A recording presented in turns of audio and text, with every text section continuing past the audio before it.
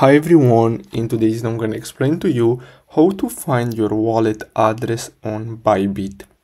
So basically what you're going to have to do is simply go to bybit.com, and after you do that, what you're going to have to do is simply log into your account, then simply hover your mouse over assets and then simply go to deposit here.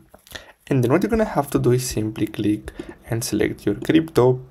And then basically after that, you're going to have to choose a chain and then confirm this, and then you're going to see your address here, and basically that's all you have to do.